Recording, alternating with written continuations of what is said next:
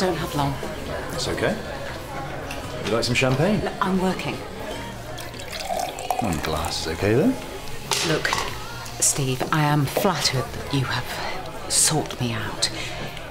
But we really need to put this behind us and move on. But you said to me that I was the most exciting thing that had happened to you in years. It's so nice to be with a real man again. I also told you that I am married. Where's your ring then? What, you think I'm lying? It's the age difference you're worried about, because it doesn't bother me. No, it's not. I follow my heart. And I haven't been able to stop thinking about you since that night. It took me a while to track you down, but it's been well worth the wait. You're not going to go all stalker on me, are you? Of course not. Boo! Sorry, it's a joke. I just wanted to let you know how special you are.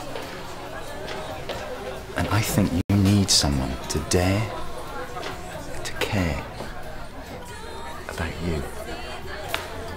Steve, I'm sure you're a great guy. And we spent one night together. I had a good time. That's it.